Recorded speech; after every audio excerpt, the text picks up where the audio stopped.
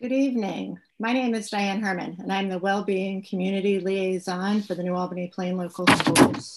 Welcome to our community forum, and thank you for your patience as we worked out our technical issues and Dr. Jeffries was able to join us. I'd like to welcome you to our third Community Wellbeing Forum for the school year.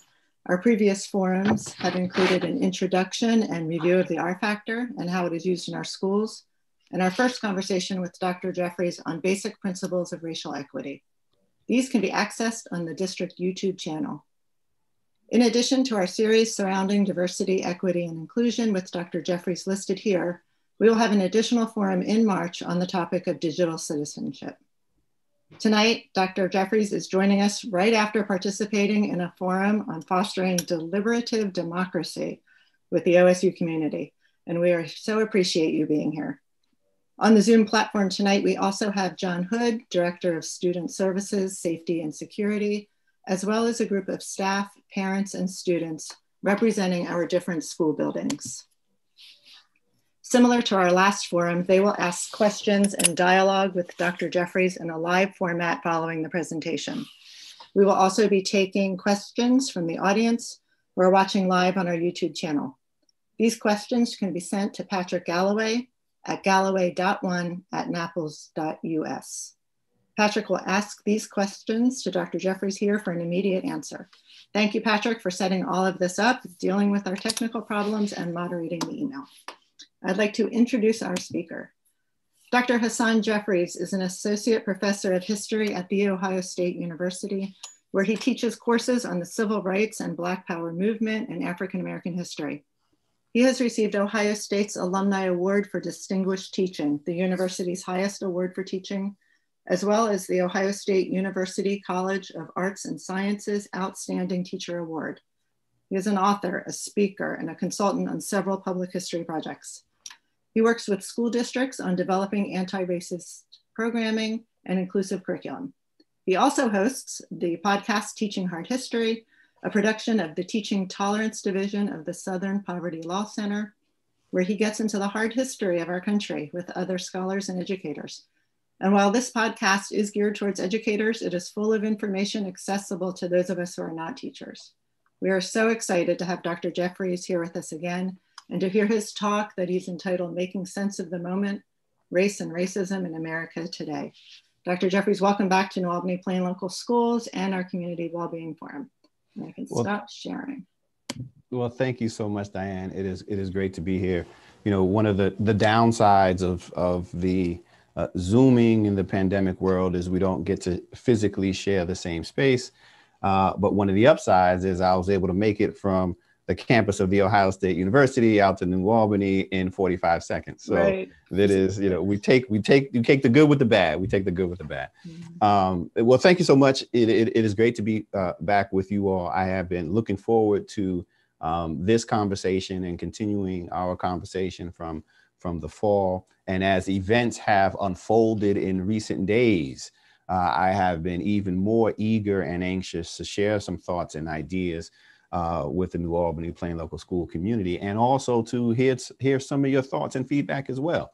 You know, so sitting here, I try to talk to my kids about this stuff, and the 5-year-old is like, "Dad, what are you talking about?" Like, impeachment again, let's go. It's like, no. So it's good to have this opportunity to sort of dialogue with everyone. I'm going to go ahead and share my screen, and we'll take it to about 7:45, so, you know, and then leave the balance of our time together for questions and answers. And I understand that Patrick will be monitoring the chat. So if you have questions, please put them in there and thoughts, and we'll be sure to incorporate that as we move forward. So let me go ahead and share my screen now. Okay. In 1873, I'm a historian, so we got to deal with a little history as we walk our way up to the present. In 1873, in Colfax, Louisiana, which is about 2 hours or so northwest of New Orleans, not too far from Baton Rouge. In 1873, this is the middle of Reconstruction. There was the year before, the fall before, an election in which African Americans in the Republican Party aligned with a handful of whites who were also Republicans, formerly, many of whom had alliances or allegiances or were members of the Union Army before, won an election. Locally, a close election, 2,400 votes, to 2,000 votes or so. It was real close. But they essentially took control and maintained control of the county courthouse. At the same time, throughout the state, similar returns. 1873, Republicans won a substantial election. There was a Republican governor in office as well. Soon after that election, there began a drumbeat questioning the legitimacy of that election based on a belief that African Americans just did not have a right to vote, not a legal right that had been established by the 15th Amendment for African Americans, which had been ratified in 1870. The belief that African Americans just didn't have a right to vote, rooted in the principles of the Chief Justice Roger Taney's ruling in majority opinion in Dred Scott, in which he said in 1857 that African Americans have no rights by which the white man is bound to respect. This attitude carried over, rooted in white supremacy. That was the justification for slavery. This attitude carried over into emancipation. You don't get to the moment of emancipation and then those who were holding African Americans in bondage are suddenly like, oh, y'all want to be free? Our bad. We apologize. Like that conversation never happened. And so in 1863, after you have had several years of African Americans who have had the ballot in their hand and are exercising their constitutional right to vote and want to have a say in the decisions that affect their lives, they wind up confronting or hearing these rumors that a white mob, an organized white mob, a vigilante group patterned after the Ku Klux Klan that had just been formed 5 years earlier in Tennessee, the Knights of the White Chameleon, they called themselves. It was a racial terror group that they were forming, and they were going to march on the county courthouse in Colfax to oust the legitimately duly elected government of Colfax, Grant County, I believe, Grant Parish, Louisiana. And so knowing that this was coming, former African Americans who were former military, who had served in the Union Army, they weapon up. They exercise their Second Amendment right, and they head down to the county courthouse and they stand in defense of the government. They say, we are going to protect those who are duly elected. We are going to try to maintain this democracy in the face of potential racial terror, this vigilante group.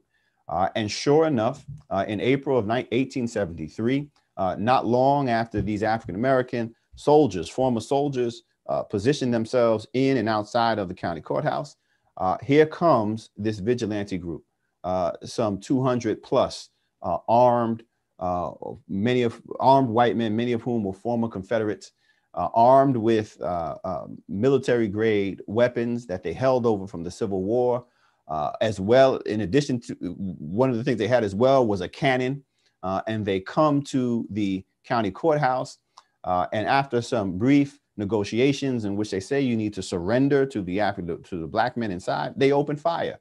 There's an exchange of gunfire. Very soon, 3 of the white men are killed. A number of the African-American soldiers are wounded. The African-Americans who are inside realize that they are both outmanned and outgunned, running out of bullets and the like. And so they say, okay, we're going to surrender, right? They wave the equivalent of the white flag. We're going to surrender. You win this battle. Those soldiers, former soldiers who were trying to protect democracy, leave that courthouse. And when they go outside and they stack their guns in surrender, that white mob, organized militia, massacres all those who weren't wounded and then lynches those who had been wounded inside. In total, as many as 150 African Americans are massacred that day. It was a political coup. The only reason why it doesn't stand is because there is a Republican in the White House, Ulysses S. Grant, who sends in federal troops to regain control of the courthouse in Colfax. It was a political coup, 1873. It was not the first, nor was it the last. In 1898, in Wilmington, North Carolina, at the time was North Carolina's largest city, major seaport city. In 1898, Wilmington was controlled by a similar coalition of African Americans and white Republicans as you had in Colfax in 1873. And former enslavers, former slaveholders in 1898, former Confederates in 1898 were determined to win back control of Wilmington. They were like, Reconstruction no longer. And after the 2 days after the local elections in Wilmington, North Carolina's largest city, 2 days after the local elections in Wilmington, North Carolina, in which Republicans, both black and white, majority of whom were black, are duly elected to everything from mayor to sheriff on down. The mob that you see in this picture, a mob of armed white men, under the justifying their actions of moving on the county government, the city government, justifying those actions by saying that the editor of the local black newspaper, whose building, whose printing press, whose office that you see right here burned and destroyed, they march on his office and say that he was saying inflammatory things about white women and these other things. And actually, he was just critiquing lynching. They move on his office. He's not there. He got word that they were coming, so he leaves. He flees North Carolina, never to return again. They burn his printing press, and then they rampage through the black community. Some 60 African Americans are killed. At least that's the number that we know. More than 2,000 or so have to flee the city. These were business owners. These were social leaders. These were church leaders, many of whom never were able to return again. And they weren't done yet.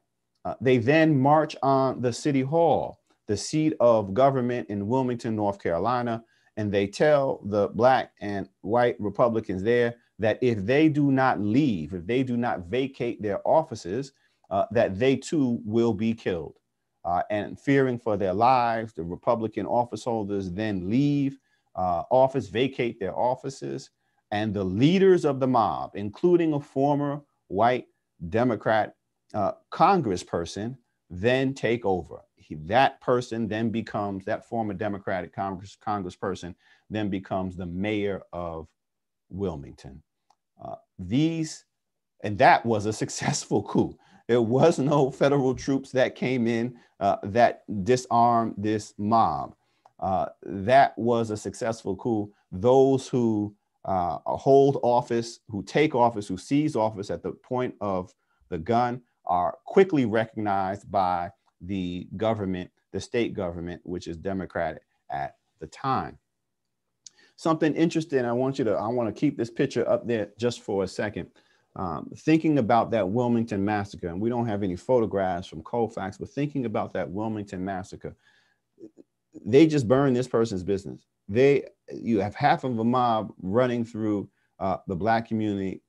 Scores of black folk are going to be hidden. There's nobody in here wearing a mask. They're posing for a picture. These are some of the leading lights of the community, of the white community.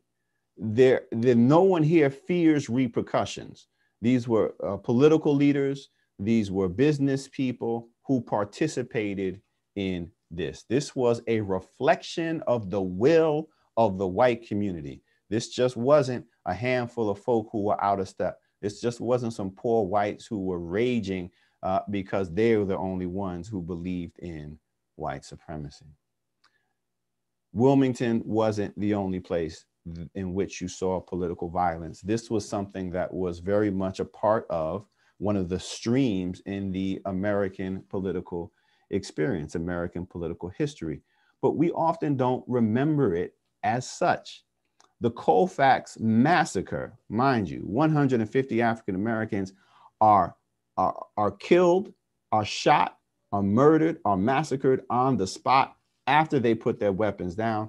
In the 1850s, during the Civil Rights Movement, in 1950s, during the Civil Rights Movement, as things began to escalate, this plaque was installed at the site of the Colfax massacre. Just want us to read this for a second. One, it's not called the Colfax massacre. It was taught for 75 plus years as the Colfax riot, as though Black folk were actually the ones who were quote unquote rioting. It was the same thing we had in Wilmington, North Carolina, in the textbooks that dealt with and that celebrated this coup d'etat. They called it the Wilmington riot, race riot, and the blame was put on African Americans. Well, just read this plaque for a second. Colfax riot. On this site occurred the Colfax riot, not massacre, in which 3 white men and 150 Negroes were slain.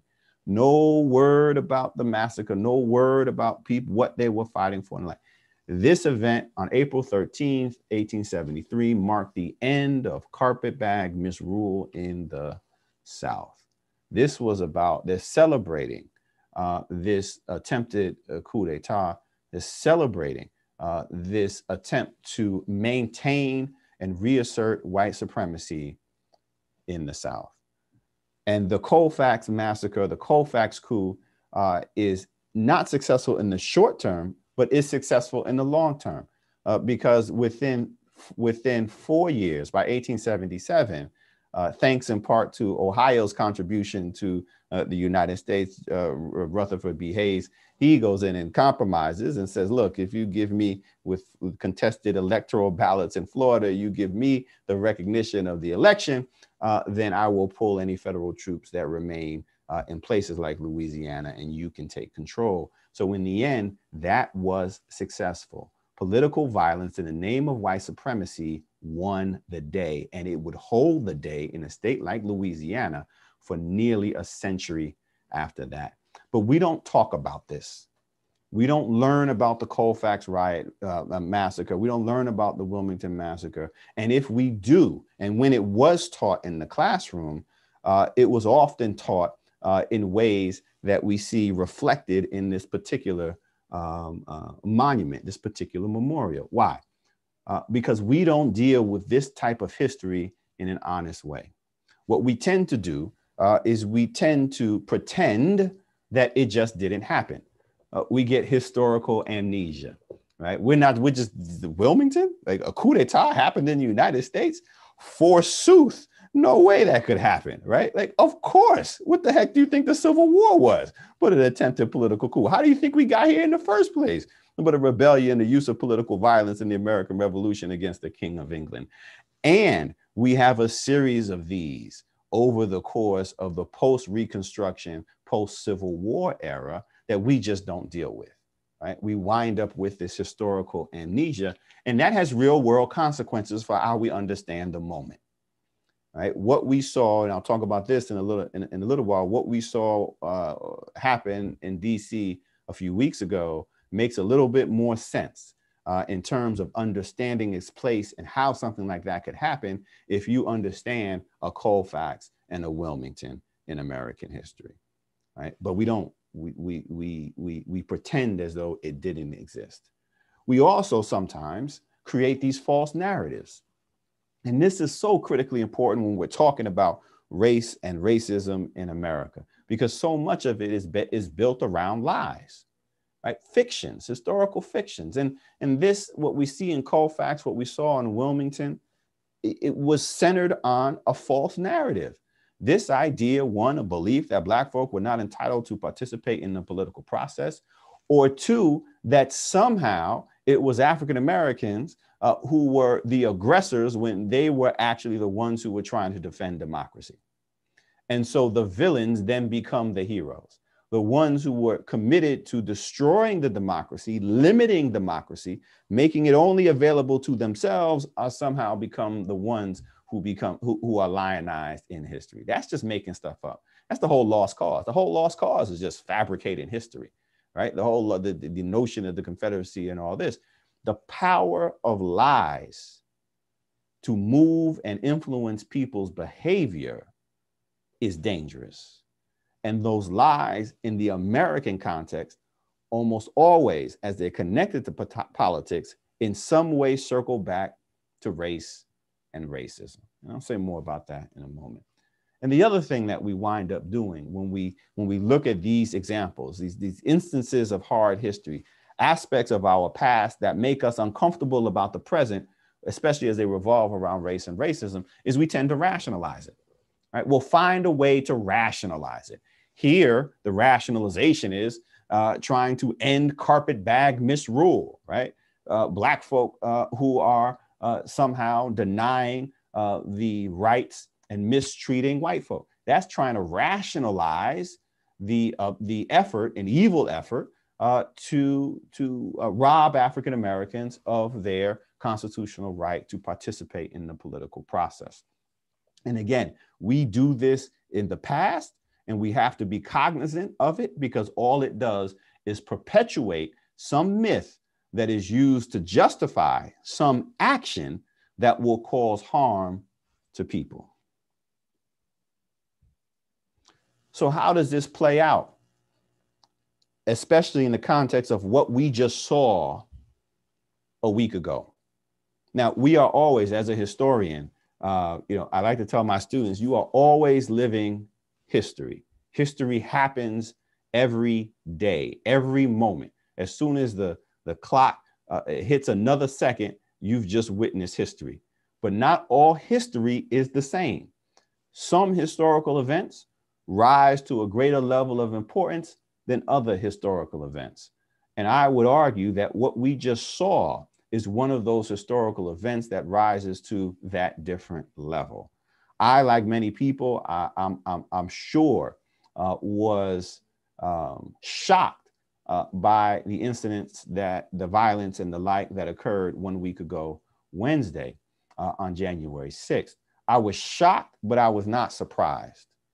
I was not surprised, not only because I'm familiar with America's long history of political violence and the use of violence to influence politics, but I was also not surprised because this had been building, not just over the last 4 years, in which you have a president who was clearly basing a lot of his policy beliefs and his appeal on disparaging other people and on plain lies, right? And we see where lies get you in the end.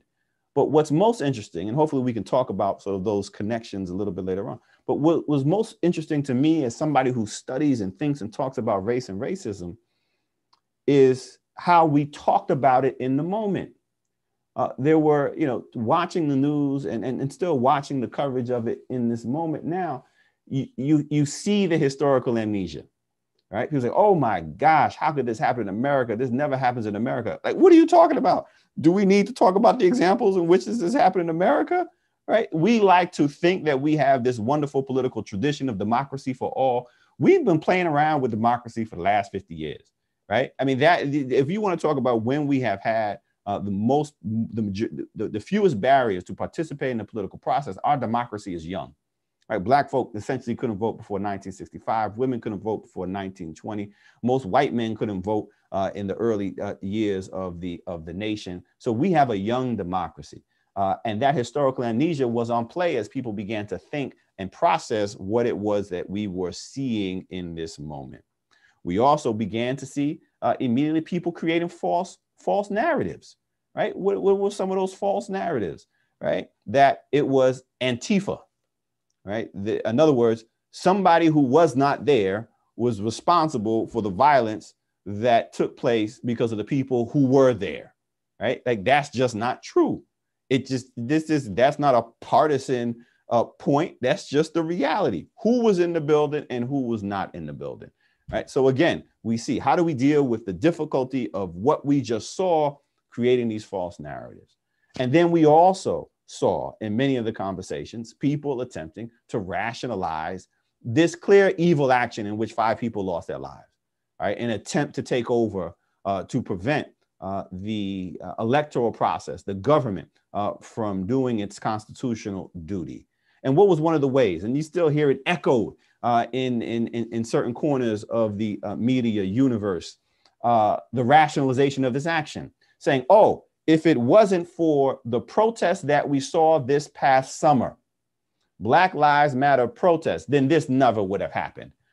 These folk never would have thought that they could march on the Capitol and invade the Capitol and overtake the Capitol. That was the first time I knew or heard that people committed to white supremacy, and we know that these are these white supremacist groups who were a part of that, were taking their cue from Black folk, right? Like that was new to me. That was an interesting twist in terms of trying to rationalize this particular action. But as I watched this play out, this wasn't just for me something that was academic, right? Just the surprise of what the moment was, because my brother is a sitting congressperson. Hakeem Jeffries represents the 8th Congressional District of New York. That's my older brother. I like to say he's my older brother, but I'm the prettier one. He was in the House chamber. He was on the floor of the House, and he's in the Democratic Party leadership. And I didn't know if he was safe or not. And it was only literally through social media that people are asking me, yeah, hey, is your brother okay as this stuff is going on? And I'm like, well, I text them, I haven't heard back, I don't know. That finally somebody says, well, I just heard Liz Cheney give a interview with CNN or somebody, and she said that she's in a bunker with him. So he's alive. I was like, well, that's good to know. Thank you very much. But afterward, speaking to him afterward, and he gave an interview with the Griot, you can Google it, where he talks about this. And he says, we're sitting there in the House chamber, and suddenly the Speaker of the House is whisked away. And then the minority leader is whisked away. And then we hear over the loudspeaker that this mob is on the outside, and we could hear them. And then over the loudspeaker, another announcement is made that the mob has breached the building. And then another announcement is made a few minutes after that the mob is approaching and that everybody should take cover. And then he talked about in that moment that he had a decision to make. Him and another elected official who's a former football player. Well, yeah, my brother's a little bit older, but he ain't that much bigger than me. He said, I got a decision to make. If this is going to go down, it's just going to go down. Right. And I'm not going to let a mob take my life without a fight. I mean, that's where this was. That's how close this came to being even worse than just having 5 folk lose their lives. And so when we talk about race and racism in American society, this isn't something that is just abstract. In a very real way, this is something that impacts people's lives. Whether we're talking about sitting Congress people, or we're talking about everyday, ordinary African Americans who find themselves being confronted by the police and then losing their lives.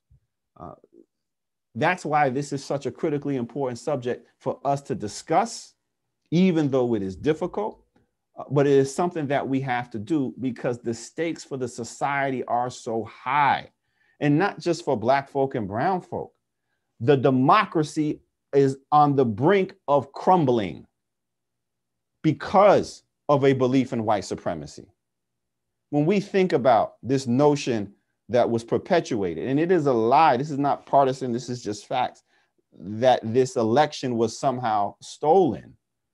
It was not stolen. It was no voter fraud. This is a lie. But what was the lie predicated on? It was predicated on a belief that the election was stolen in places where Black and brown people vote, right? In Philadelphia, in Detroit, in Atlanta, Georgia, out west in Arizona. That gave it credibility. The lie gained credibility among white voters, Trump supporters, because it was rooted in the same belief that led to that Colfax massacre, that somehow Black folk are not entitled to participate in the electoral process. This isn't just about Black folk. And that's what African Americans have been trying to convey through the civil rights movement and the Black freedom struggle all along. Yeah, we're trying to save our own lives, but we're trying to save your darn lives too. We're trying to save the democracy. That's what the fight has been all about. And we saw that this past summer with the Black Lives Matter protests. The purpose of those protests, why you have some 35 million people took to the streets of America, overwhelmingly white, saying that we need justice for those who are the victims of police violence, that this has to stop. That's what that was about. And in too many of our school districts, too many of our households, that conversation never happened, right? And so we never actually talked about what people were out there fighting for. And so when you don't do that, which is our duty as teachers and educators, when we don't do that as parents, then suddenly people are able to say, fast forward a year, oh, these people who are trying to enact a political coup are just doing the same things as what all these demonstrators did last summer. The two are not the same. Black people were trying to save lives. What we saw last week was people trying to take lives. The two are not the same. But African Americans just weren't fighting for taking to the streets, seeking justice. They were also seeking recognition of Black humanity. That's why you had these beautiful murals populated all across the country. And this is one from Cincinnati. They were trying to say that literally Black lives matter. And as I sat back and watched what was happening at the Capitol, and I should have been doing work. I was trying to write, right? I'm trying to write about history. And meanwhile, history's taking place in the moment, right? And I had to I felt a little bad, but then I was like, well, I should see if my brother's okay. So I didn't feel too bad. But this is what people were fighting for. Like lives. And I'm on, partly on social media to check out, see if my brother's okay, but I'm also getting text messages and all my friends, right, are like the same thing. If they were Black, they would not have even got up to the second step, right? I mean, the response to this terror attack was so fundamentally different. How do we explain it? We explain it because of the way in which we perceive threats in America has been racialized, right? We don't perceive, the police have not perceived in this instance, white supremacist groups as being a threat. But Black folk organizing to stop killing are somehow a threat. It was rooted in threat perception, that response. And we need to deal with that because that threat perception is what gets Black folk killed. When an African American who's unarmed gets pulled over by the police and suddenly, he gets shot here in Columbus, Ohio. Actually, here in Columbus, Ohio, when an African American emerges from a garage with a cell phone in his hand and gets shot by a city police officer, that's about threat perception. The perception that this person was going to do harm, rooted in race. We have to deal with that. And so what people were taken to the streets for was saying that we need to recognize Black humanity and stop treating all Black folk as threats so we can save additional lives as well. And then finally, people were taken to the streets seeking truth. And this is why those Confederate monuments and these other monuments to white supremacy, folk were saying they got to come down because this is about truth. And somebody's like, why are you complaining about monuments and memorials? And, what's the big deal if they stay up, if they stay down? Because if they stay up, they perpetuate the lie. If they stay up, they say that white supremacy has a place in our society, in our public discourse.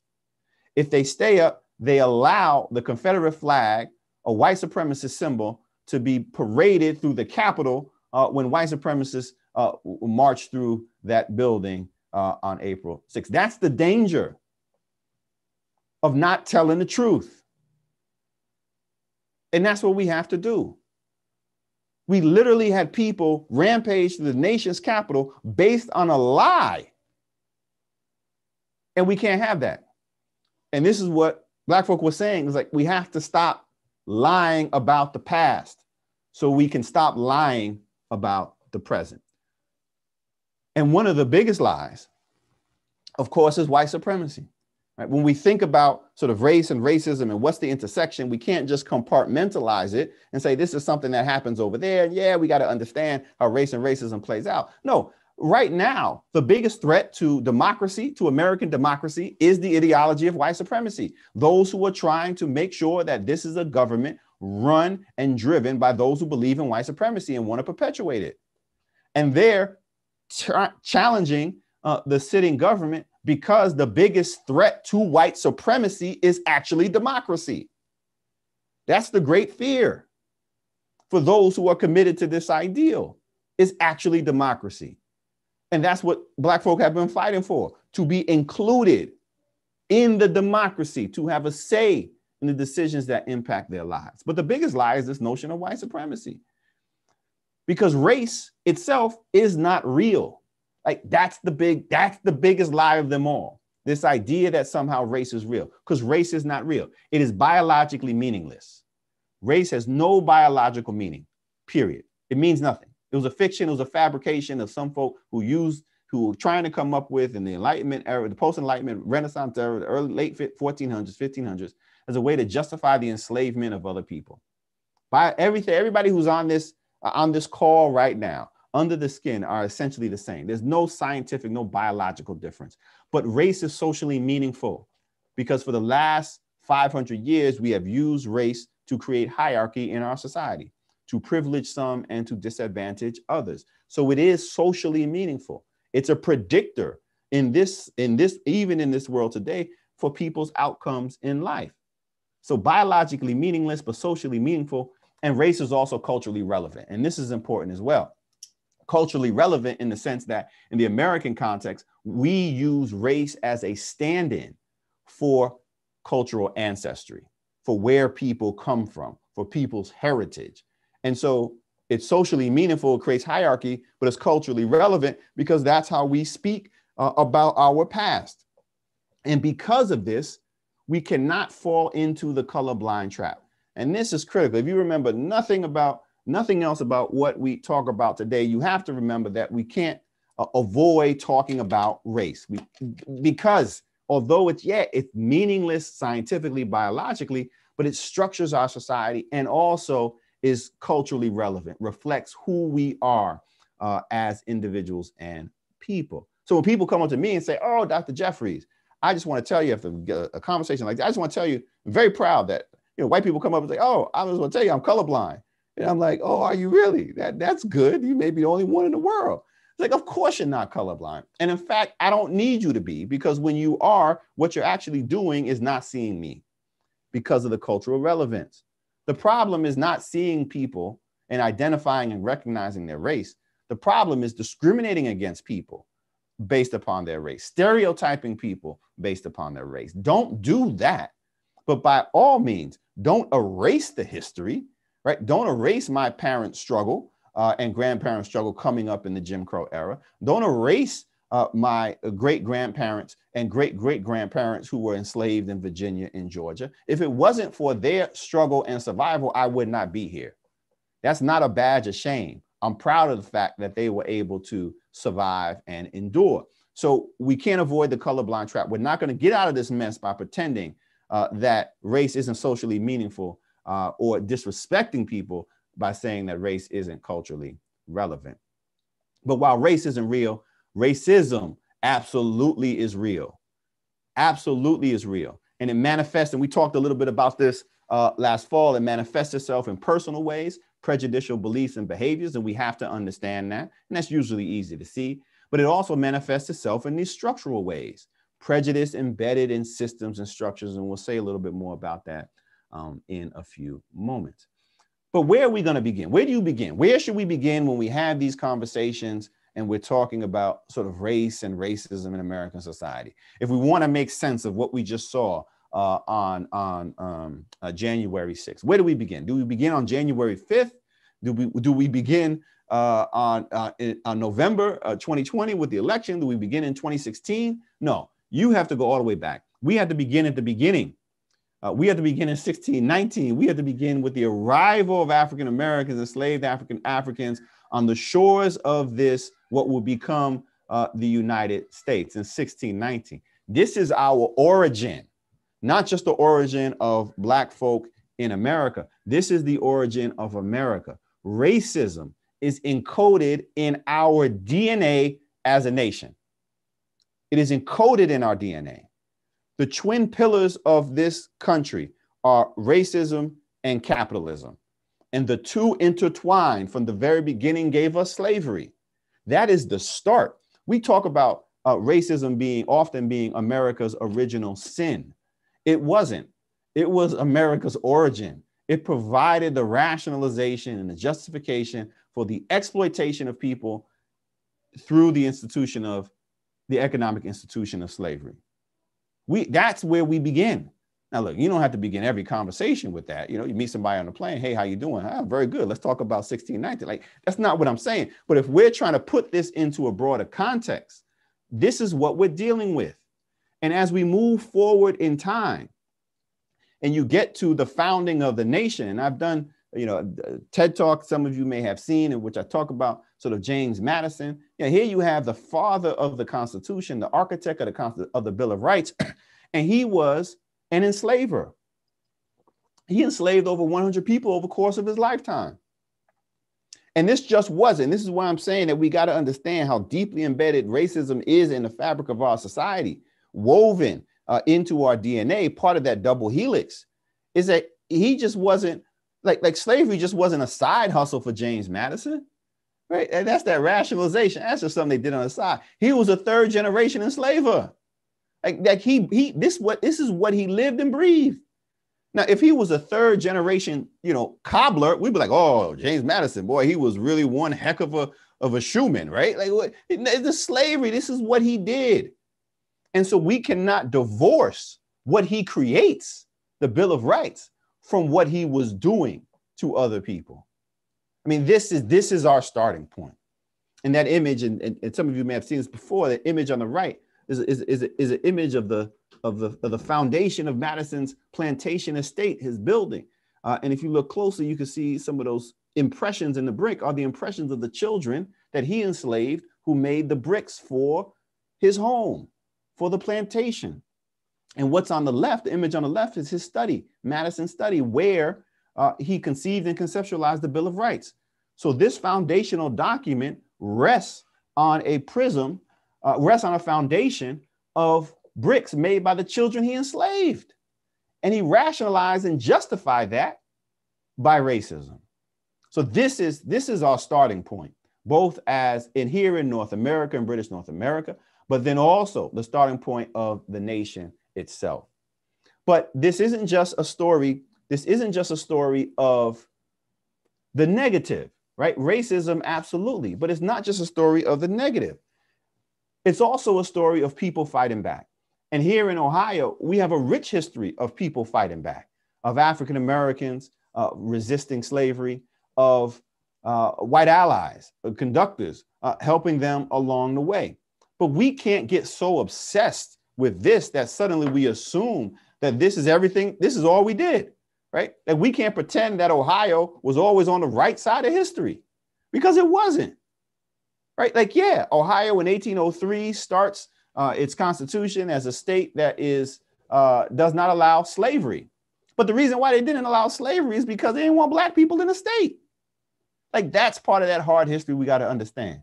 And so to make even Ohio more democratic, Black folk who escaped slavery in Virginia and Kentucky, they had to themselves fight for more freedom and more liberty here as well. But we got to talk about resistance, because there's always people who are fighting for change here in the United States. It's a couple more quick slides. And then if my daughter will let me continue, we will, I'll wrap it up and I'll open up. No, I'm a little bit over, but we'll keep going. So in 1865, we have to keep also, we can't pretend, and we do this in Ohio a lot because my students do it all the time. You know, they say, well, you know, after 1865, after slavery ends, then certainly, you know, so there's no racism, right? Like, oh, really? Well, that would be news to a lot of people after 1865 here in Ohio. There's two major legacies of slavery. One, African Americans who are fighting no longer for a literal freedom from slavery, but they're fighting for what I call their freedom rights, this combination of civil rights and human rights. As this ties into the resistance, as wherever you have had Black folk, you have Black folk fighting for freedom. And they haven't just been fighting for their freedom, right? This is where we often get mixed up and we say, I don't want to talk about African-American history. That's just about Black folk. You got to understand the freedom that Black folk were fighting for, trying to secure their basic civil rights and human rights, was also connected to this saving this democracy. Like fighting against white supremacy has meant making this country more democratic for everybody. And so part of the twin legacies of ending slavery in this post-1865 period is Black folk fighting for freedom on the one hand, but then also white people fighting to maintain white supremacy. This is how you get Colfax. This is how you get Wilmington. That's part of that legacy coming out of the era of slavery. And it's not just in the South. It is very much in the North as well, in places like Cincinnati, in places like Cleveland, where you have, in Springfield, where you will have these racial pogroms and massacres. And we have to deal with that reality as well. As we move forward through time and understand, so where do you begin? You got to begin early, but then you have to constantly see how this thread plays out over time. And one of the things that becomes clear and we need to talk about for sure, and those in New Albany have to talk about for sure as well, New Albany looks like New Albany does for very particular reasons. It is structured in a particular way. Now, New Albany comes a little bit later down the road in the 1980s as a planned community, but it very much reflects the kind of structuring around society that is rooted in race. This is a map of Columbus, Ohio, from the mid 1930s. That was part of the effort to get America on its knees again after the Depression. And one of the ways to prime the pump, the federal government was going to prime the pump, was to make mortgages available at reasonable rates to ordinary citizens. But they tell banks that the only way that we're going to guarantee the mortgages that you loan, the mortgages that you give, is if you give them to white people living in all white neighborhoods. And so they come up with these maps, and this is where redlining comes from. And if we zoomed in on the map, and you can find these online, you just got to Google redlining maps. You can see that the neighborhoods in red are neighborhoods that are all African-American, completely segregated, and they're also the neighborhoods that wouldn't get loans. The neighborhoods that were green, that would go, these become the white neighborhoods. Bexley, you see over there, Upper Arlington over there as well. These are the neighborhoods that could receive the loans, the home values there could then increase. And that's how you make the American middle class, is rooted on these opportunities and loans, right, that the government affords. Now, look, Black folk then get excluded from this, not just in the 1930s, but for decades. So you're not really able to have Black folk move into a place like Upper Arlington, for example, here in Central Ohio, not too far, until the 1970s, 1980s. Well, that's 40 years of wealth generation that a handful of Black folk have moved out. And you do the same thing. You see some of the same processes at play in New Albany and how that was structured, right? And you don't have to say, well, Black folk, you don't have to write into a restrictive covenant like we see in some of these older urban center or inner city neighborhoods, central core neighborhoods like Bexley and the like, where you have literally written into the deeds that Black folk can't move in. But all you got to do is say, you understand the wealth differences. And you just say, you're not building any homes under 3,000 square feet, right? In a particular subdivision, a particular community. That right there is going to keep out almost all the Black folk who live in Central Ohio, right? So there's ways to structure our neighborhoods, and housing becomes so critical because where you live determines the kind of access to opportunity that you have. the schools you go to, the hospitals that you go to. It's not a surprise that not only when we look at the current COVID crisis, that people of color are being hurt the most, but even if you look at the neighborhoods that are being hurt, that are suffering the greatest devastation, there are also neighborhoods of people of color, because we still live in this segregated society. Now, this was coming out of the New Deal, but as we move forward, and this is the last slide, and then I'll open it up. Well, actually, I do want to say, I want to say one other thing. You know, it has to do with white privilege, right? Because there will be people who will say, look, my parents were never able to get a loan as a white person, right? So how do I have white privilege? I'm just bad off. Like, yeah, they may not have been able to get a loan because they didn't have a job that gave them enough money to get a loan, but they weren't denied a loan just because they were white. They denied a loan because they weren't able to tap into the privilege of whiteness. Like, that's the difference. Like, you can't blame black folk because you weren't able to tap into your whiteness. Like, that ain't my fault, right? That's on you, right? You can't get mad at that. There's no guarantee that whiteness is going to allow for your personal prosperity, right? Don't get mad at me because you're stuck in a mobile home. That wasn't my fault. That has broader implications of the economy. But what I'm saying is, you weren't in that mobile home. Your nana and pawpaw weren't in that mobile home because of their race. That's something different. That's the difference between sort of privilege and advantage, and those who are able to take advantage of, and those who never have that access or opportunity. Maybe we could talk about that a little bit later on. This last slide. So where do we go? Where does this all lead us to? How do we make sense of this moment when we need to be talking about race and racism, because it so impacts and affects our lives? We saw most recently, it seems like ages ago, but it was just the day before August 6th or January 6th, that we saw in Georgia. Georgia flipped from Republican to Democratic with this Senate runoff race, with John Ossoff and Senator Warnock winning. You know, that is important because, you know, we're coming up on the King holiday, and Martin Luther King used to love this quote, that the arc of the moral universe is long, but it bends towards justice. And many people look at that and say, you know, if we only give things time, change will happen. But time is not a social force. Time in and of itself is incapable of creating change. The only thing that happens with the passage of time is more of the same, or things get worse. If you allow things to slide and you don't engage it, you don't talk about it, you don't speak truth, then the arc of the moral universe will not bend towards justice, it will bend towards injustice. The only way that the arc of the moral universe bends towards justice is if people exert a force to pull it in that direction.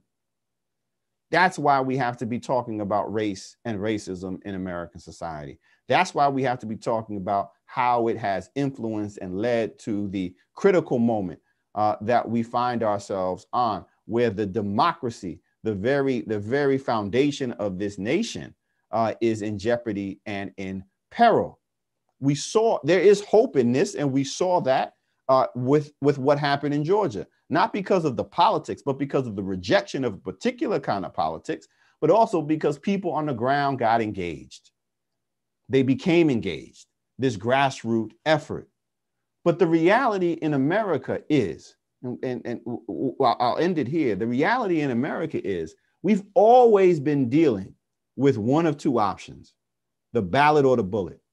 Now, Malcolm X, civil rights activist coming out of New York and Detroit and various other places in the Midwest, he does this famous speech, the ballot or the bullet. But the reality is that is American politics. And we got to be aware of that. That it's either going to be, if we don't commit to the ballot, to free and fair elections and to standing up for that, that we wind up with the bullet. And it's not separate from how we understand and talk about race and racism. People lost their lives in this past week. People also lost, Heather Heyer lost her life in Charlottesville. People lost their lives in Pittsburgh at the Tree of Life Synagogue, all because of the racialization of politics based on lies. So when we're dealing with racism, and we have to name it a little bit more specifically, when we're talking about white supremacy in particular, wherever avowed white supremacists go, funerals follow. Wherever they go, funerals follow. And for those who are on this call who will listen to it later, if you think that this doesn't impact you and you're white, I'm just going to talk to my white friends for right now, right? If you're white and you're listening to this and you think, well, that's just, unfortunate. This is something that Black folk have to deal with. They may be victims of it or such, that, and this, that, and the other. No. If you're a parent, you have a white child who's of high school age, of middle school age, you need to be worried about them being radicalized by white supremacy and them getting caught up in this because you have never talked to them about racism and white supremacy. You run the risk of losing your child to this fanaticism, to this racism, because you're either upholding a lie in silence or going along with a lie because you like the tax benefits. You need to make that decision. And the stakes just aren't about Black folk anymore. They never were. They're also about your own children and the future of this nation. Well, thank you very much. I'll stop there and stop sharing the screen. I have to unmute. Dr. Jeffries, thank you. That there was so much there to take in.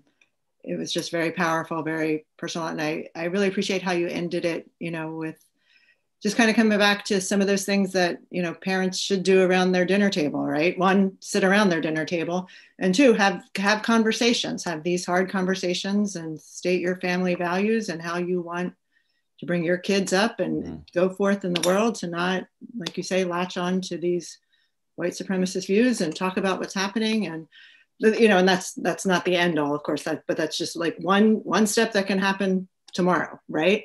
And then as we continue to move forward. So I want to before I open it up to our Zoom participants, I want to remind our YouTube audience that they can submit questions via email to galloway.1@naples.us. And then I want to see who has questions, who wants to start.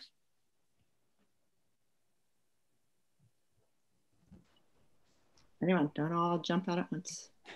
Dr. Jeffries, hi, it's John. It's John Hood. Welcome back. So thankful for you sharing your time with us again tonight, especially with the conflict with OSU. So thanks for your dedication here. And especially as we look at the title of your presentation tonight, making sense of the moment, and then this stuff that happens on January the 6th, where we sit and most of us in this session tonight sit and think, I don't have a clue how I could make sense out of that moment. That moment makes no sense to me. That something like that would happen. How can you give us a little bit more? You just had this sort of powerful ending here saying we need to be talking to our children, and we need to be having these hard history kind of moment conversations. Can you give us whatever other guidance you can give related to that in terms of how do I meaningfully engage my kids in conversation when this craziness is happening on the news and trying to make sense of it? Well, let's just take it in a narrow time frame, right? We don't have to go all the way back to 1619 at the very first dinner conversation, right? We can just go back to early November 2020, just 3 months ago. It seems like ages ago. It was only 3 months ago, right? We can go back then. In the moment in which the president of the United States, literally the night of the election, comes out and leading up to it, had been priming the pump, saying that the election had been stolen, the election was fraudulent. That was the moment to sit down and talk to your children and say, this is not true. There is no evidence whatsoever, not one shred of evidence. And you don't have to take my word for it as a parent. You can look at all of the courts and judges, some 30, 40, 50 cases that in which no evidence was presented, no judge worth their salt, no judge at all said that there was any merit to these allegations of fraud. That is the beginning in this particular moment that results in what we saw on January 6th. Why? Because of the steady drumbeat that this somehow was a fraudulent election. Others coming from one person, right? But others going along with it for whatever their reasons were, either in silence by not saying anything, not coming out and saying, no, this is not true, or those saying, well, I think this has some credibility, we should investigate. I mean, that's giving it merit, giving it fuel. It was a lie. Right? That's not about politics. It just wasn't true. And that's, we have to talk to our kids about truth, fantasy, and reality, because if the risk here in the perpetuation of this lie, particularly as it relates to politics, I mean, lies are dangerous in all these other ways, but particularly as it relates to politics, is that what he was saying, what the president of the United States was saying, was that this election was illegitimate. And if the election is illegitimate, then those who are taking office are illegitimate as well. And we live in a society, we live in a nation where our founding documents say the people have a right, duty, and obligation to remove those who are illegitimate in office. So you are essentially giving permission to people based upon a lie to use force, violence, and whatever means necessary to undermine the democracy. That's how we make sense of this. Like, how did we get here where you have armed people storming the Capitol in the name of trying to maintain white supremacy? It has everything to do with a lie from one person, but a lie that was allowed to fester. And it did not take long, partly because we live in this social media vacuum in which information is able just to be disseminated at light speed. That's why it's so critical that we all use our voices to speak truth. Like, we all can do that as teachers and as parents. Like, we are duty bound to do that to our children. And if we don't know, if we're skeptical ourselves, or we just don't have the information because we're not as tuned in, then we have to go find it out. We can't leave it to our children because they have access in many ways to this misinformation and disinformation as well. Like, the greatest threat to democracy right now is white supremacy. And white supremacists also understand that democracy is the greatest threat to white supremacy. That's why they're going after it. But it all stemmed from a lie. And that's why it's so important that we always try to uplift, spotlight, and speak truth, even when we may disagree with what that truth is. Thank you. I really appreciate those words, especially these guys will roll their eyes when I say this, because I say this so much around here, but we've got this commitment that we sort of understand that we have the capability of speaking kids into existence. The things we say to them, the truth that we speak to them are who they become. And I was watching those events on the 6th, and I'm seeing QAnon shirts, and I'm seeing people who have been spoken into existence through some other whole other thing. Mm-hmm. And so I think what you just described for me is just so critically important, is that those conversations that we have at our dinner table in just these really genuine ways are just based in truth, and just talking to our kids about who we want them to become. Yeah. Because they're going to follow us. They're going to follow our words. So I really appreciate that. I know, Diane, I'll let you lead. I know you want others. No, you're good. Yeah. But I see that DP has her hand raised. Yeah, Dr. Jeffries, thanks, Diane. Thanks for your time, Dr. Jeffries, to come and talk about the racism and all the things that are going on currently. My question may be slightly unique. You've talked so much about the history of African American and Black community in this country. I'm an Indian by origin, so I have, essentially a brown descent.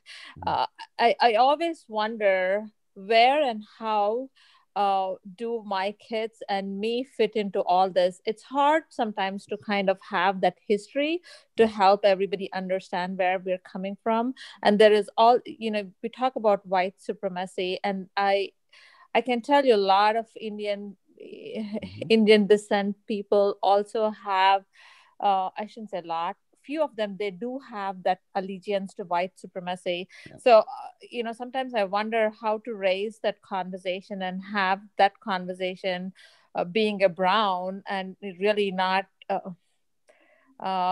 belonging to either groups. What would your suggestion be for the brown community to fit well in the society and not be part of this racism? Yeah, no, thank you so much for that question, because it's an important one and one we need to talk about.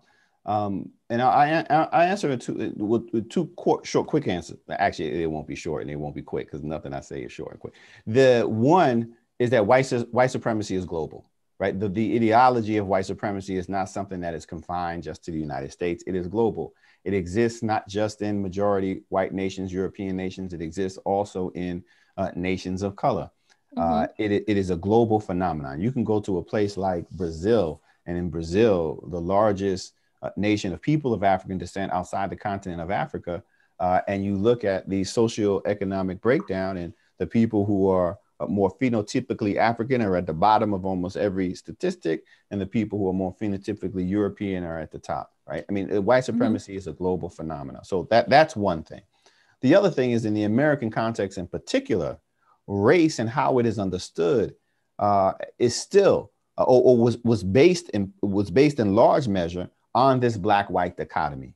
And that's why it's so important to understand sort of America through the prism of the Black experience, because that then informs and influences how all other people of color are then treated in the American context in one way, in one shape or another. So if you are a person of color, whether you're South Asian or not, when you come over here, right, when you're here, or even however long you've been born here, you're still going to be treated in a sense, in that initial interaction, through beliefs that have been filtered through this prism of white supremacy based upon this black-white experience and black-white paradigm.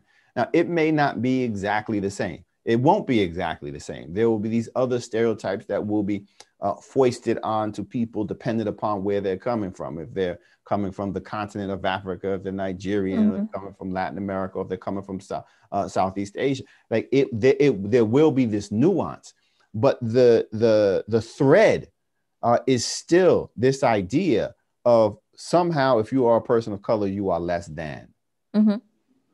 Unless and until you're able to distinguish yourself as an individual separate from the group. And that has its own problems and dangers as well, right? Because that's reflective of this idea of racial hierarchy. And so I say all that to say, the experience will be different. But the experience is informed by this longer history of race that is based upon this black-white paradigm. And the only group, the only people who are truly able to escape that in America, even to this day, especially if they are immigrants, right? Depending upon how long that people have been here, is people who come directly from Europe, Europe. And then over the generations, they're able to blend into this whiteness. Like the people who get dropped in the melting pot who only melt are white folk, right? People from Europe. Everybody else, they pretty much who they are. They in the stew, right? They just being swirled around. So, unless you're going to eventually, literally phenotypically move in that way, then you're always going to have to deal with, certainly into the immediate future, with these assumptions of who you are based upon your perceived nation of origin, even if you're born here, right? The perceived ancestral link, as well as how people understand other people based upon race. So there is no solution to it other than engaging in education and informing and talk. But the reality is you got to deal with it. And that's why the notion of sort of solidarity of people of color is so very important, because we're all going to deal with these issues at some point, not because of who we are individually, but because who we are perceived to be in terms of the group that we belong to. Thank you. Appreciate your response. Thank you. Erin, I had seen that you have your hand up next, and then Denise, you're after her. Thank you. Hi. So I teach 8th grade social studies, which is American history from colonialism to Reconstruction in U.S. government. So all the fun stuff we've been discussing. And I guess I had more of a comment than a question that I really appreciate you mentioning and reminding to talk at home with kids, because while I'm watching the Capital City riots, and every other socialist teacher in the country is what are we going to say tomorrow? What are we going to say tomorrow to our students? Because they're watching and they have questions. And sometimes I think families sometimes think kids can't handle it, and they can. And the more of the conversations we can have at home, the better, because that wasn't the first night where I thought, what am I going to say tomorrow in the classroom? Because it's happened way too often as of late. And it is the hard history that needs to be talked about, not only in my classroom, but at home at the dinner table. So I just want to echo, I really appreciate that as a teacher, because that helps me do my job better. Yeah, no, it's true, because as teachers, we all do that. Okay, how are we going to approach this, and what's going to be on top of mind of students? But that's also why we have to, like, going back to John's question, like, how do we make sense of what we just saw? You know, and knowing that one of the things that we do is we come up with these, false narratives. If we didn't talk about Black Lives Matter and what those protests were about, and then you didn't talk about it with your kids, we didn't talk about it in the classroom, and then something like this happens, and then they hear the spin, well, that's just because of Black Lives Matter, right? Now, like, they have nothing to push back on, right? Because they weren't a part of that conversation. And you're absolutely right. This isn't just something that we need to reserve for students who are in the 8th grade. And we need to be talking about these issues to our children, just as we talk about anything else, right? They can, like, we're the ones who are nervous when it comes to talking about race. Like, that's a us issue. Right. That's a parental issue. That's an adult issue. Kids will talk about anything. Like, y'all know that, right? Your kids will talk about anything, right? This is you, like, that's okay. We'll come back. Go talk to your mama, right? I mean, that's us. But we have to get over our own anxiety, right? In part because we have our own complexes, right? For different reasons. If you're a person of color, right? I totally get, with 3 daughters of my own, like, wanted to extend that bubble of protection around. How long can I shield them from the ill effects of racism in this world? Like, I get that, but the reality is we can't. Like, we have to inoculate them. Like, talking about racism with children of color is really the inoculation, but talking about racism with white children is the same thing. Because if you don't inoculate them from these beliefs in white supremacy, they're going to wind up being radicalized and believing this foolishness. And that's not what you want either. And so we really have to have these difficult conversations, as you were saying, Erin. We got to have them early, and we got to have them consistently, right? We just can't be like, okay, we talked about that, right? We watched the Sesame Street show, we're done. Like, no, you got to reinforce. What are you thinking? How is this conversation going? Do you have questions? And then I think, and we just add this for teachers as well, what do you do when the kids come in and they start talking crazy, right? Like, and they're spouting, right? The QAnon stuff in this instance, right? They're spouting like, well, no, the election was rigged and all that stuff. And then whatever you do, whatever you say, they're not going to take your word for it, right? My fallback is, okay, if that's what you believe, what is your evidence, right? As a historian, I always come back to, well, give me your evidence. In fact, I'll give you extra credit for it, right? Make your argument for me, right? I'm not going to sit here and debate with you, right? Go make your argument for me and come back with substantial and credible evidence. Convince me of your position. Well, that's 100% what I say. The challenge, I think, teachers too, is we walk a very fine line, right? I'm not going to bring in my bias, but there's a collective agreement that racism is not okay. Homophobia is not okay. Like, that's an opinion that needs to be stopped. But I also, have a lot of like, well, my parents said this at the dinner table. I'm like, well, I'm sorry, find evidence.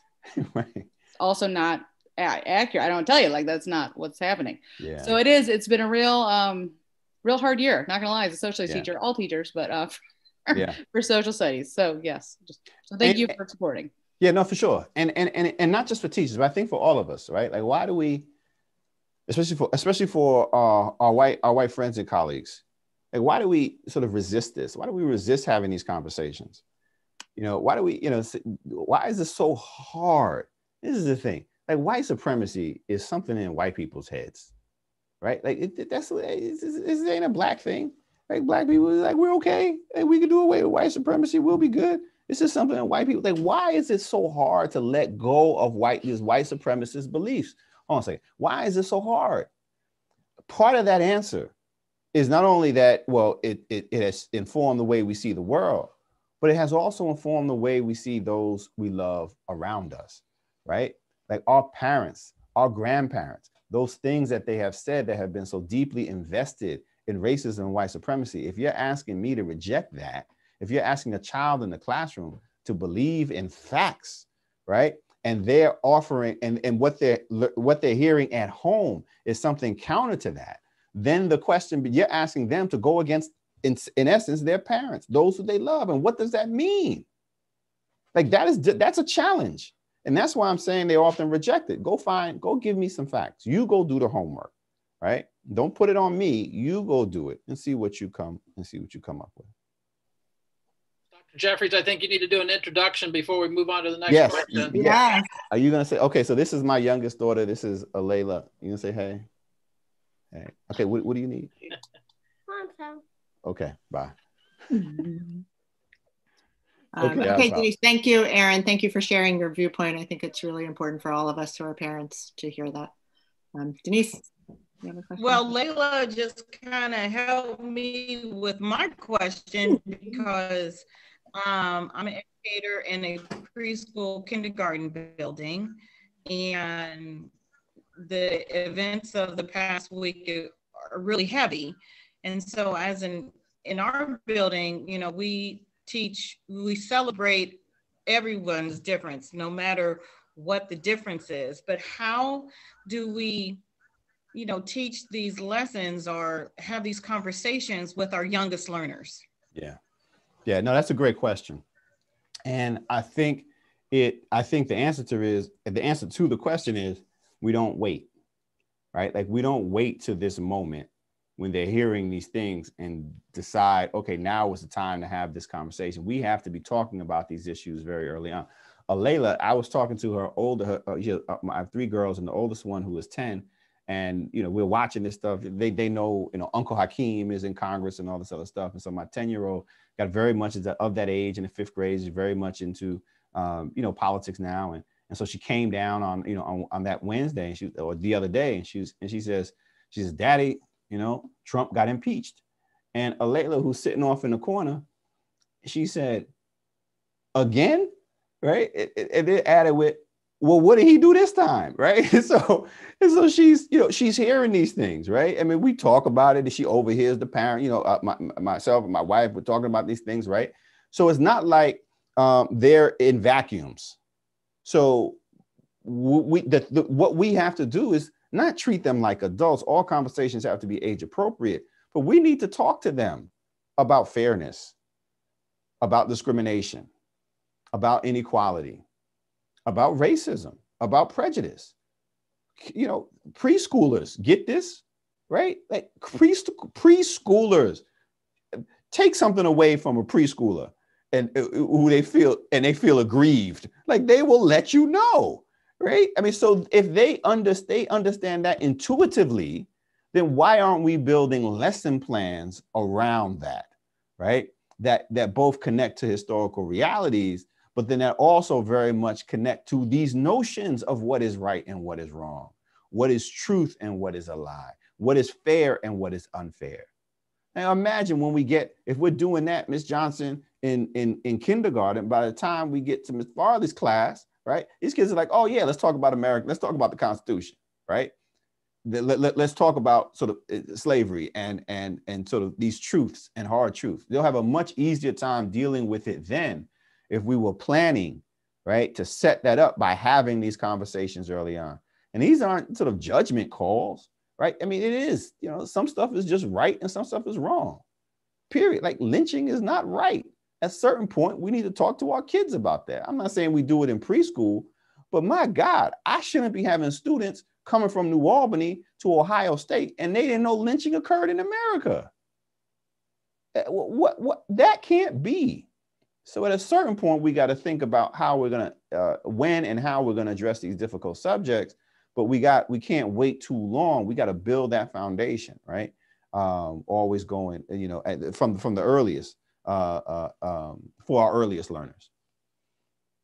Well, I thank you because this is my third time hearing you speak, and I learned something new every time I hear you. So thank you so very much. Thank you. I appreciate that. Diane, I have a few that have come in through email. That's perfect. Okay. This one it's been touched upon a little bit, but it's basically going to how do we give teachers the license to teach the hard history? And the fact that this is a little long, so apologize. Teachers inevitably face pushback from some of the families they serve under the guise that this information is not part of state standards. It seems as though we need some sort of state standards specifically formatted to lay out a scope and sequence for the material that needs to be covered, starting in kindergarten through high school. Mm-hmm. So the gist of it is, how can we develop protections as teachers for ourselves without that support of the state education leadership in order to be comfortable teaching the truth in our classrooms? Yeah, well, the questioner will be happy to know that the State Board of Education is very much working right now on reviewing its state standards and coming up with something that is more reflective of the hard history and how to challenge and take on these difficult subjects. It won't be ready immediately. I've been in conversations with some of the folk who are involved with that. So that's in the offing. But I think in the end, the protection won't come from state standards. One, you got to do it, right? You have to be able to teach the truth. To do anything else is to commit educational malpractice, right? Like, we as educators have to teach the truth. Can you imagine if math teachers did to math what we do to American history? They wouldn't be allowed to have their licenses revoked, right? It was like, we're just not going to deal with addition. It's just a little difficult, right? Like, what are you talking, right? Like, we can only do that in social studies and American history, right? Get away with it. So we have to stop doing that. It is incumbent. Our charge is to teach the truth, how in its various forms and fashions. And if we don't do that, then we're not doing our job. But I think the real protection won't come from, or the real protection for teachers is not in the state standards. The real protection has to come from administration. Like that's who has to create the space for our teachers to do what we're supposed to do. Like, why we've committed our lives to doing this stuff. Like, I mean, last time I checked, even me as a college professor, ain't none of us millionaires. Like, we don't go into this stuff to get rich. We go into because we love education, we love teaching, and we don't want to be hamstrung because we're afraid of what some parent says. Right? We want parents involved in the conversation, but we don't want them in the way. Right? Let us do what we do. We got a lot of student loans to pay off, right? To get this, we know what we're talking about. Let's do it. But our administrators, school board on down to the leadership in our buildings, they're the ones who have to create the space. Like, in an ideal world, they're the ones that are like, no, this is our commitment. These are our teachers. We hire the best. We got the best and the brightest. They're doing what is right. They're going to teach our kids the truth, right? They're going to be better students for it. Let them do what they do. Right, that is really, and we need our principals and assistant principals to have our backs as teachers to do that. That's where the space comes from in the ideal world. Now, short of that, I think individually we gotta press on and try to create our space to make our voices heard. Involve parents, right, so they know what's going on from the very beginning. Right, like, look, beginning of the semester, this is what I'm teaching. This is why we're teaching it. This is where we're starting. This is where we're going. So you provide information to combat some of the disinformation. And look, there's always going to be parents, right? Who are, just because we're in this moment, right? We're in you call it post-truth, whatever it is. We're in a moment where no matter what you say, no matter what you share, people are going to push back on it. And it's like, okay, but I got to do what I have to do. Right? You may not like the medical procedure, but what are you going to tell the doctor to stop? Right? Like, that doesn't, like, no, I got to follow the practice of the same. We have to do the same thing, right? We have to be committed to it and we have to do it, but we need help. And that's the plea to the administrators. We got to have help. Yeah, I have another one that's sort of related to that. And you will not have the answer to this, I believe, but I think that should be stated. And it is from a staff member.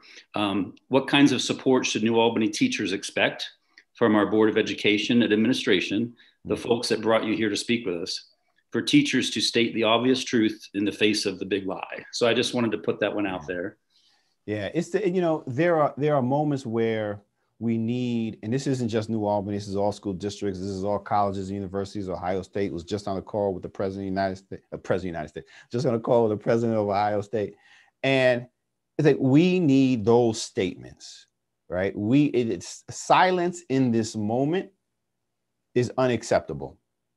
Even when people may not be asking the question, right, directly of our school boards and our administrators and our principals and leadership, it's still incumbent that we state our case, we state the position, because that creates the space. And I think especially we saw what silence does. We saw what silence does. Silence costs people their lives. Silence may cost us our democracy. So where do we want to stand? There's an old civil rights song that came out of the freedom movement. It was called "Which Side Are You On?" And the civil rights activists, as they were marching, they would be singing, "Which side are you on, boy? Which side are you on?" Right? These are one of those times where our leadership has to state unequivocally which side they are on. And it shouldn't be hard. We're talking about the truth versus a clear lie. It's not even complicated, right? We should be able to stand up. Our leadership should be able to stand up and say, no, we are going to talk about this, and we're going to talk about the truth. And our teachers who are talking specifically about it have our permission to do it. And not only we need them to do it, so we don't perpetuate the lie going forward and delegitimize our government.